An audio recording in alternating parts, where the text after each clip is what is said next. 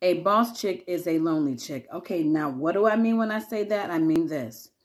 Girlfriend, when you put out there on social media that you are a boss chick, what you're saying is that I don't have a man, I don't want a man, and that I don't need a man.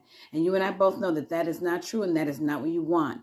But women that are in committed relationships don't put out on social media that they are boss chicks because they don't have to, because they're already in a committed relationship. We do that. Women do that because you're trying to cover up your own insecurity, your fears, and the fact that you are lonely. So you have to stop doing that. I know you're doing your thing and you're out there, doing your moving and shaking, and that's what you should be doing. But move in silence. Do not put that kind of thing out there because that draws a negative energy. It gives off a wrong vibe. So going forward, don't put that out that you a boss chick. Just do your thing and move in silence. But don't call yourself that. That's my tip.